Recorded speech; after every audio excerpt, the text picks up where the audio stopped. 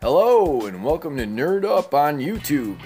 I'm your host, the War Dog, and today I'd like to talk to you about a fantastic artist named Mosis.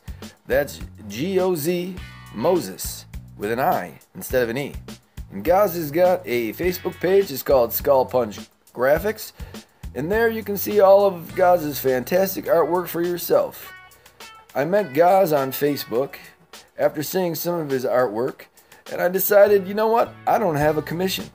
So I reached out to Goz and we worked out a really fair deal, and I sent him a book. I sent him The Infamous Iron Man #1. Let me show you what he ended up sending me back. Boom! Look at that beauty. This is the commission that Goz did for me, and I'll tell you what, I was so pleased with this, I went out and I bought myself a comic skin. Because this thing is so beautiful, it needs to be protected.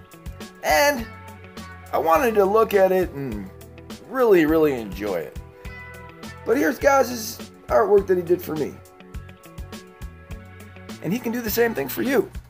Now Goz has got himself a cover on a novel called The Rats of Heaven. You can find this book at Amazon. It's by J.J. Elliott.